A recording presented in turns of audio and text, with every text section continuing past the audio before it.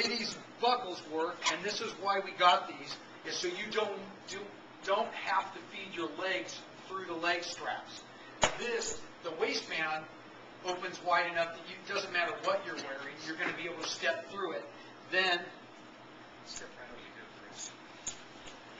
what happens is, this little buckle just goes right to there and snaps in. To get it out of there, and everybody can come up and take a look at this, you guys, but to get it out of there, there's a little button that you press, and it comes out. To get it in, all you got to do is line it up, it snaps into place, and then you tighten the strap back. That way you're not having to try to fish your legs through the leg straps, and that's a really nice feature of these harnesses.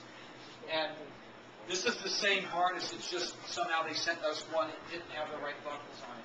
If the cabin depressurizes, can you put the oxygen mask on first? Or?